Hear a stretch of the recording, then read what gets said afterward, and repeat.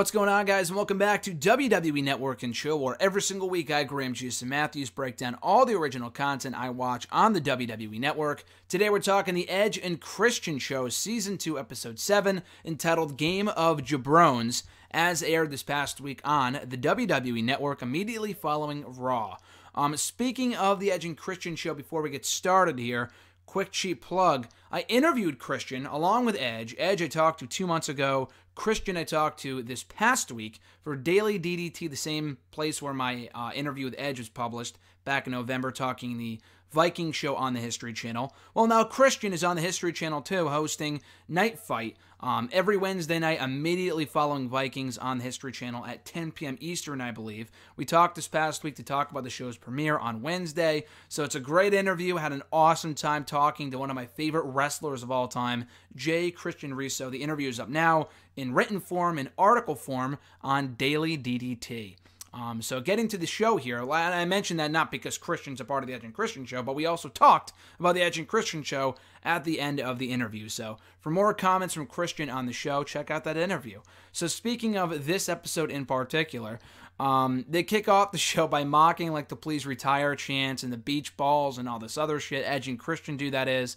Telling people to just stop. Just stop making yourself the center of attention, kind of making a mockery of the fact that fans have been really trying to take the spotlight away, steal the spotlight from the performers and make it all about themselves in recent years. Yeah, it was funny the first few times, but they've been doing it ad nauseum. And I mean, myself included at times, but only when it's justified, I feel. Some WWE fans do it far too often, and Edge and Christian are advising them to just stop. They're talking about the beach balls, like from the SummerSlam 2017 Raw Tag Team title match, and the Please Retire chants directed at Big Show. It's got to just stop. Then we get to the real, meat of this edition of the Edge and Christian Show, that being Game of Jabrones, obviously a play on Game of Thrones. I've never seen the show. I'm not a Game of Thrones fan. I know the general concept of the show and what it's like, and I think they do a great job of paying homage to Game of Thrones on this edition of the Edge and Christian Show. So they have Edge playing Jamie Canister. Canister? I don't know how you pronounce that, but they take names from characters from the show and they kind of put their own twist on it. Beth Phoenix is also involved here. She goes by the name of Lady Phoenix Canister. Then we have the tiny one, Hornswoggle, who's obviously a play on Peter Dinklage's character. Who, I mean, that's an obvious one. So clearly Hornswoggle playing Tiny One is Peter Dinklage's character. And then we have, instead of Jon Snow, it's Christian as Al Snow, which I thought was very funny. And then Dreamer is Mankind, but he's not Mankind, he's Manned kind of, which I also thought was very funny. Tommy Dreamer makes his way into like every episode of the Edge and Christian Show. I don't know how, but he does. And then they have each of the houses, which is like, like Gryffindor. If you don't watch Game of Thrones, you have no idea what I'm talking about. But like, think Harry Potter. If you've seen Harry Potter, they have like certain, families and groups separated into houses. If you watch Game of Thrones, then this makes a ton of sense. They're instead divided into title scenes. The U.S. Championship picture scene, and then the Intercontinental Championship picture scene, and then the NXT Championship picture scene, and the Women's Championship picture scene. That's what the houses are divided into.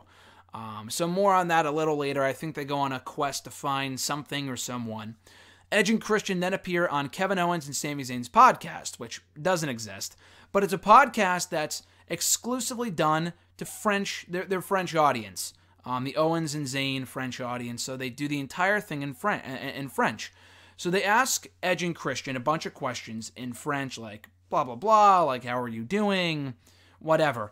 So they respond to everything that Edge and Christian say in French, but what Edge and Christian don't know, because they don't speak French, is that Owens and Zayn are shitting on them the entire time, calling them losers, saying they suck and that they have a tiny penis, and all this other dumb juvenile shit, which is great, seeing the chemistry that Owens and Zayn have with Edge and Christian. I thought this was hilarious, but that was the general gist of this skit here. And then we see Edge sitting down with Randy Orton as like I think it's supposed to be a therapy session, so Edge is like the doctor, not playing himself, but playing a doctor. And Orton has, like, he's talking about the IED that he has and the anger management, and Edge just kind of makes fun of him, goes off on him, and says, well, you kind of need help and all these other things. And it's a really entertaining bit. I don't remember like the nuts and bolts of it, but that's really what the general gist of this bit was Ed sitting down with Orton as part of a anger management session. It all goes awry. Orton storms out, and then Edge is left with nobody. So then going back to Game of Jabrones here, they make fun of WWE's ECW brand, and they continue along their quest to find whoever or whatever it is. Again, I don't watch Game of Thrones, so I don't know exactly what the purpose or what like the storyline is of Game of Jabrones, but the acting and the performances are entertaining enough to keep me invested. Then we get back to the Chump Stain Challenge, which I believe Edge and Christian are either tied or Edge might be in the lead. So this edition of the Chump Stain Challenge is called the Emoji Exploji, which is they give you a bunch of emojis, and then you have to guess which superstar that series of emojis is describing. And it's really not that difficult. Like, a few of them are pretty fucking easy. Like, The Undertaker, like a skull and bones in his casket. That's pretty simple. There's some of them I would have never guessed. They could not get the Ric Flair one. The jet flying, blah, blah, blah. Like, the whole Ric Flair catchphrase. It's in a whole series of emojis. Neither of them can get it. So then they have to go to another tiebreaker. And I forgot what the tiebreaker was. I don't remember who it was about or who it included. Maybe, I know the natural disasters was one of them. And I think Christian got that one wrong. And then Edge won the whole thing. I forgot which one he, guessed correctly. But he ended up getting the whole thing right. So he won he ended up getting the whole round right. So he won the whole game of the Chump Stain Challenge. Then we see a skit with Vince, quote-unquote, and Pat Patterson, quote-unquote, meeting with Kurt Angle when he first came to WWE. Vince is Christian, or Christian is Vince, and Edge is Pat Patterson, doing his best Pat Patterson impersonation, and it's just amazing stuff. And Kurt Angle's talking about, I don't really want to do this or that, and then he storms off and goes to ECW, and he's wearing a wig, because he had hair back then. It was just a great bit. And then we get to the final chapter of Game of Jabrones here, with the whole gang being encountered by the Zombie, Braden Walker from ECW circa 2008, the Yeti from WCW, and even Mordecai from fucking SmackDown in 2004-2005. Then Christian, in the heat of the battle, in the heat of the moment, lost his man bun. It gets chopped off. He's very sad about that. And then they're soon outnumbered, only to be joined by the duo of Seth Rollins and Roman Reigns, which, of course, this was filmed far before Roman Reigns got sick, but I saw a lot of people happy to see Roman Reigns get involved with the show, because it's been a while since we got a taste of Roman Reigns here on the Edge and Christian show, or even just in WWE in general. So it was great to see Roman, great to see Seth Rollins. They were clearly having a lot of fun with this. And the whole thing ends when Alexa Bliss, who I guess is like the big white witch, or the big, head official of the whole Game of Jabrones thing. I don't know, but she appears and has Ricky Steamboat as like her sidekick or something, and then she says, "No more war. You're pretty much all good. Don't worry about it." So it ends on kind of a weird note, but the whole thing is entertaining. Again, the performances alone, regardless of whether you know what is going on here or not, it's just amazingly well acted, in the sense that it's all horribly acted, therefore making it amazing. So the whole Game of Jabrones thing was great. If you watch Game of Thrones, I'm sure you'll like it that much more. Like The Goonies. If you've ever seen The Goonies, you'll like the season premiere of the Edge and Christian show more. If you haven't, you'll probably not understand it, or get the storyline, or get the references.